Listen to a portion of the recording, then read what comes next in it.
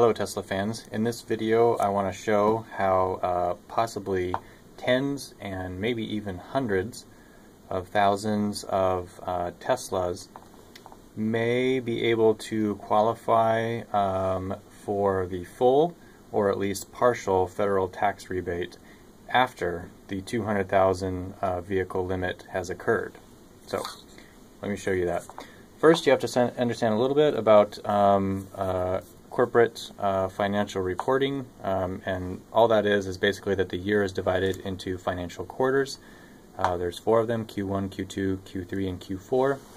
I have 2 illustrated right here, basically just to say that in some financial quarter, Tesla will reach 200,000 vehicles.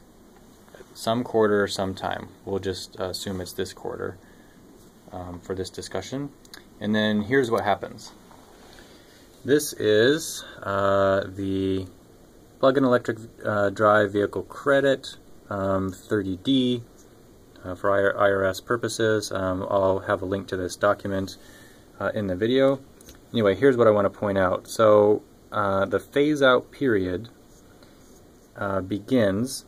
It's the 1-year period beginning with the second calendar quarter after the calendar quarter in which at least 200,000 qualifying vehicles manufactured by that manufacturer have been sold for use in the United States. Let's go back here. So let's say Tesla reaches 200,000 vehicles in this quarter. That activates that verbiage that I just read, which said that the second quarter after this occurred. So this is the first quarter after it occurred, and then we move over here to the second quarter after 200,000 vehicles are reached. Okay, so now we're in the phase-out year.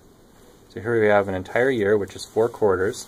During that phase-out year, so the EVs sold in this quarter will qualify for 50% of the rebate.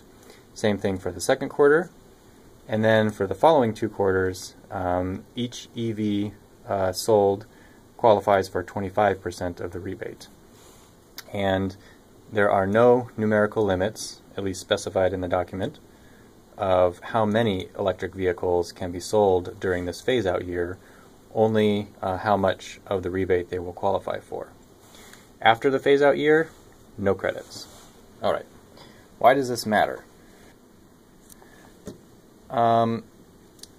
Because of this quarter, basically, and a little bit of this quarter, but let's consider this one first.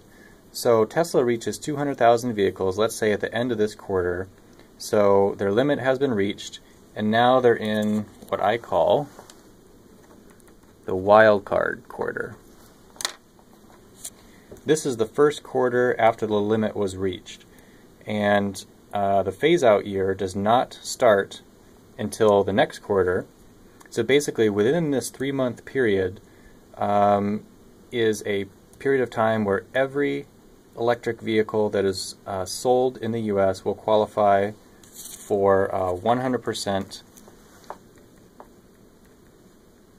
of the rebate, just like before the limit was reached.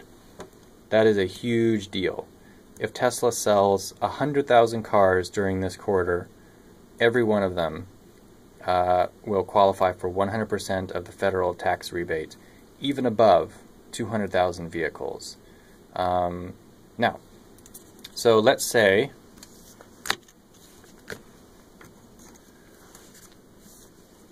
Tesla, we said that maybe they reached 200,000 vehicles here, and then they had maybe a few days left, and then they were in wildcard quarter. Well, what if, let's back up here, let's say in this quarter they knew they were going to get close to 999,000 vehicles, but it was towards the end of the quarter. Well, what they could do is once they get to that limit, no sales. You stop selling, and then you sell your 200,000 at the beginning of your limit quarter. This is where you reach the limit. So you sell your 200,000 so that you reach the 200,000 limit early in this quarter. Then you have this entire 3-month period to continue selling vehicles with 100% of the rebate, and you still have the entire 3 months of the wildcard quarter to sell as many vehicles as you can cram in there with 100% of the federal rebate before you get to the phase-out year, where it's reduced. So what would have to happen is that Tesla would not sell any vehicles at the end of this quarter. Maybe they reached it even earlier in the quarter. So maybe they go 2 months or something with no sales in order to maximize the number of electric vehicles that that they can push out during their limit quarter and then their wildcard quarter. Elon Musk actually indirectly referenced this, where somebody asks, says that it's unfair that previous Tesla owners get first dibs, not all new customers won't get the $7,500 rebate. And then Elon Musk says our production ramp should enable large numbers of non-XNS customers to receive the credit. I think he's talking about this, basically the fact that they will, if they do it correctly, they'll have 6 months of basically unlimited 100% rebate EV sales. And then somebody replied to that and said, are you planning on delivering up to vehicle 199,999 and then waiting until the next quarter, 2 quarters to deliver the rest? And his response was, we always try to maximize customer happiness, even if that means a revenue shortfall in a quarter. What does that mean? That means this: putting off sales for part of a quarter so that they can maximize, again, the number of EVs that they can crank out. I mean, they could store up 100,000 Teslas, and then maybe even more, maybe 150,000 or something, and crank them out during these 2 quarters, so that as many U.S. Buyers can get 100% of the rebate.